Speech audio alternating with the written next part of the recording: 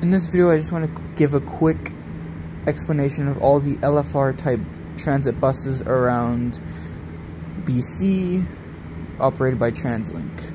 Let's go.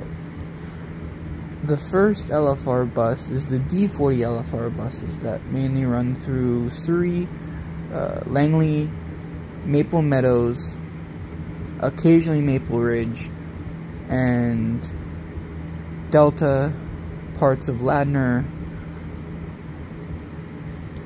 and White Rock, and South Surrey. Next is the C40 LFRs that mainly run through Coquitlam, Port Coquitlam, New West, Lougheed, parts of Vancouver, Maple Ridge, occasionally Mission City as well. Next is the E40 LFR electric trolleys that mainly run through parts of Burnaby and downtown Vancouver. Next we have the D60 LFRs that mainly run through Burnaby, Maple Ridge, and parts of Coquitlam such as White Pine Beach and Bunsen Lake, depending on the service.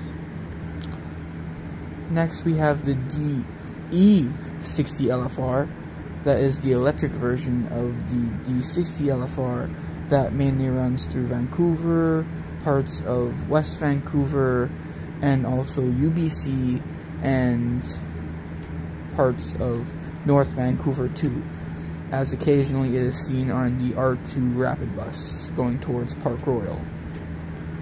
The DE60 LFR is also seen on various areas because of the SkyTrain, since sometimes the SkyTrain has breakdowns and need those types of buses to come, so sometimes they're kind of all over the place. Sometimes they're New West, sometimes they're Scott Road, depending on where the SkyTrain has manufactured defects, and that's where the buses would be. But that's just like a majority, like limited thing. It doesn't happen all the time.